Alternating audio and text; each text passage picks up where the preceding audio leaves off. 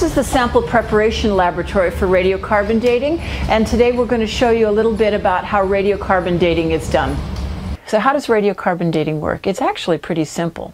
All living things contain carbon, and there are three naturally occurring isotopes of carbon: carbon 12, 13, and 14. Carbon 14 is naturally radioactive.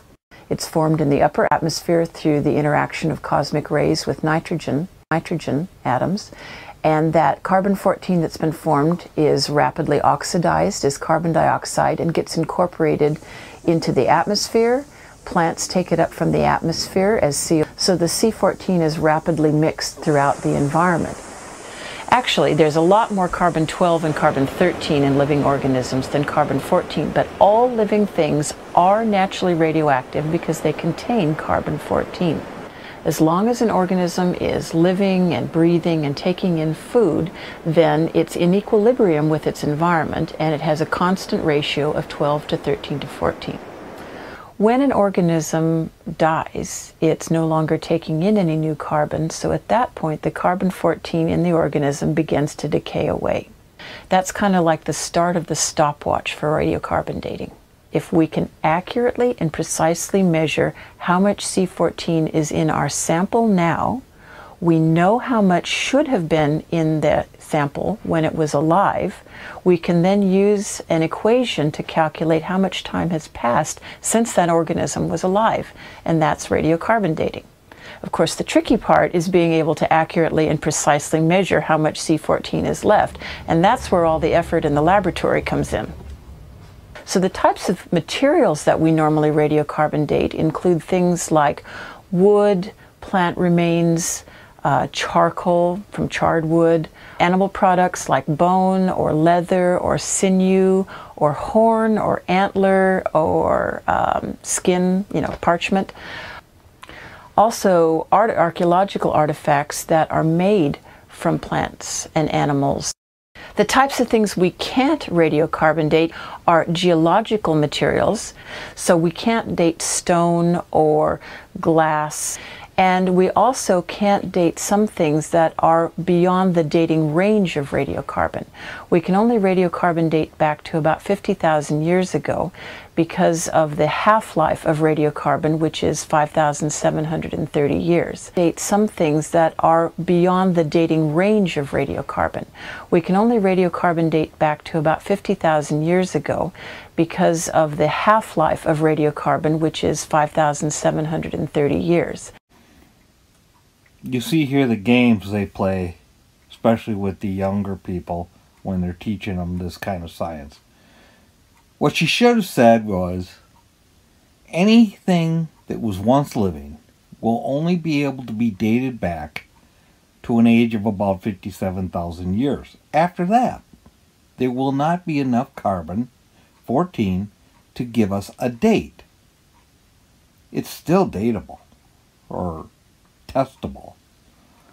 Anything older than 57,000 years will not give us an age. It would simply be a dry test. Yet, to date, there has not been one single dry test.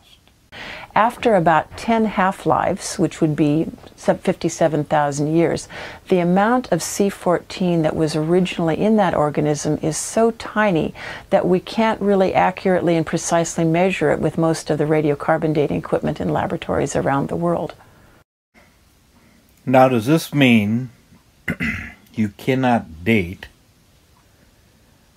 something that you suspect is older than 57,000 years using the carbon 14 dating method? As many atheists will tell you, you can't date that, it's too old. We know it's too old, so we know you can't date it using carbon 14. We must use another method. But what would actually happen if you used carbon 14 dating on something that was actually 200,000 years old or older? Well, I'd like to point out the dipstick. Okay, because carbon 14 is really just a dipstick test. You're measuring how much something is left in the object. That's what a dipstick does. Okay, something freshly dyed would read full because it would be in an equilibrium with the atmosphere. Okay, so that you know is full. You don't know what the atmosphere's equilibrium point was 1,000,000 years ago, 5,000,000 years ago, whatever. Okay, but we do know what it is today, so if something just died, we can accurately say it just died using carbon-14. Now, you're not going to get an overfull using carbon-14 like you would on a dipstick in an engine that had too much oil. Because a living object that died cannot exceed the equilibrium of the atmosphere. So that part of the test is out. But you then have the other methods or the other results of the dipstick at lower and lower and lower levels. And the lower the level of oil on a dipstick probably would equate to the amount of miles you've put on it since the last oil change. Very similar to carbon-14.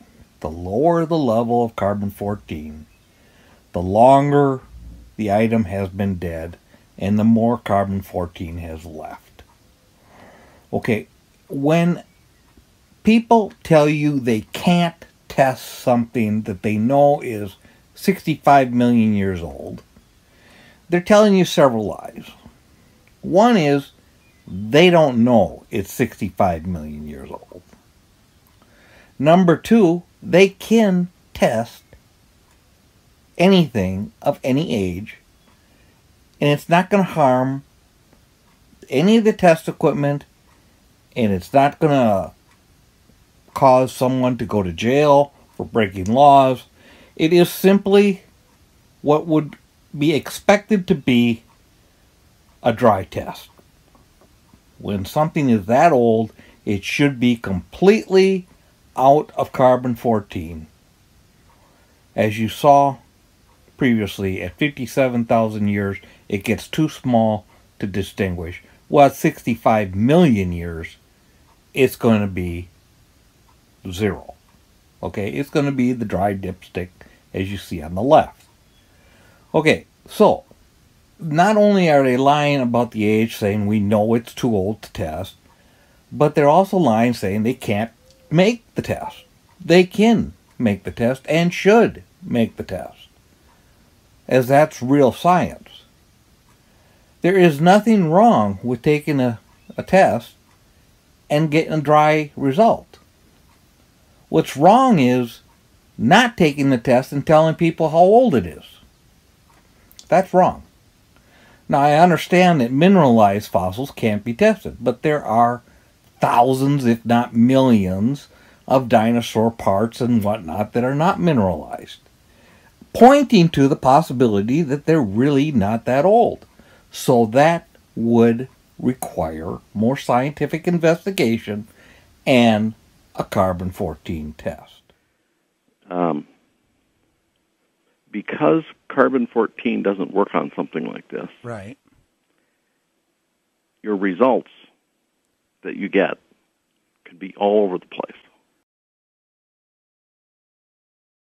Well, they should be infinity. It should be not datable.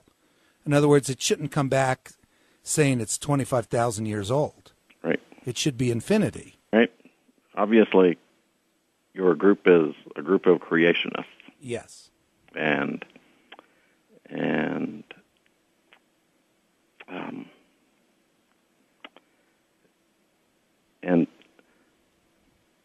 the spin they can get off of it, Right. doing it, is Well, not going to help. Not going to help us. Yeah.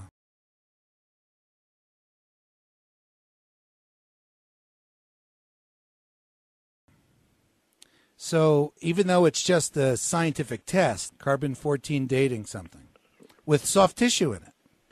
Jack, if I could raise $20,000, would it be worth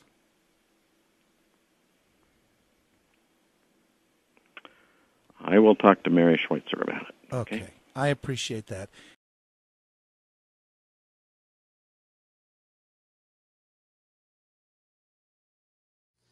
And I asked Dr. Mary Schweitzer if she gets carbon from the dinosaur bones, and she said that she gets a lot of carbon. Because carbon-14 doesn't work on something like this, Right. your results that you get could be all over the place. And I asked Dr. Mary Schweitzer if she gets carbon from the dinosaur bones, and she said that she gets a lot of carbon.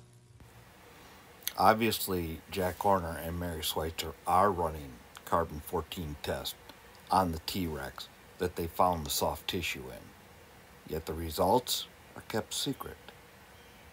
I wonder why that is.